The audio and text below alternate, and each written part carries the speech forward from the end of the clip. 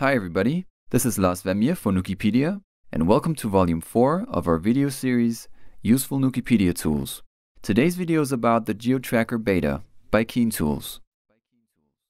This is the link where you can find the GeoTracker Beta on Nukepedia. Let me show you how it works. First, you need to connect your footage, a camera, and the geometry you want to track with to the GeoTracker node. Then you need to pre-analyze your footage. One way you can do that is to simply copy the file path of your footage into this field and give your footage the extension pre-calc. And then you just have to click on Analyze. The reason for this is the speed of the GeoTracker once the file has been analyzed. The guys from KeenTools did something very smart here, because other software packages that also feature geometry tracking do the analyzing of the optical flow and the geometry tracking at the same time. That means it's not as fast as it could be while you're working on your geometry track. With the GeoTracker Beta from KeenTools, you can separate these two tasks.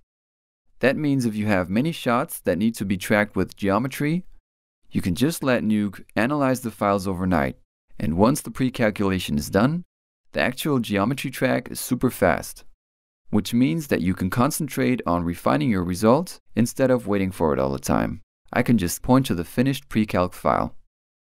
Then you can use these so-called control points to align your geo properly by just clicking and dragging the model.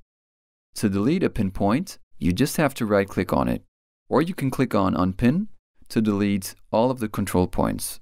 So let me just take a moment to position this geo the right way.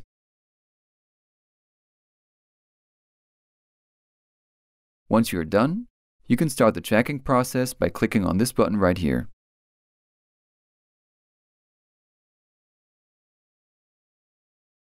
You can also refine your GeoTrack by setting some keyframes and realigning your geo, dragging the time slider between your keyframes, and clicking on Refine. Another quality control mechanism is the Center View function, which centers your geo so you can easily spot any sliding issues. Once you're happy with the results, you can create a transform geo node that represents your GeoTrack by going to the Results tab and clicking on Export. Since Link Output is activated, the GeoTracker node is now dynamically connected to the Transform Geo node, which can be helpful if you want to further refine the position and rotation values of your geometry track. If you deactivate Link Output and click on Export again, you'll get a Transform Geo node with the baked position and rotation data. Alright, that's it for this episode. If you have any tool suggestions, just send an email to admin@nukepedia.com. Again, my name is Lars Vemje. Thanks for watching and goodbye everybody.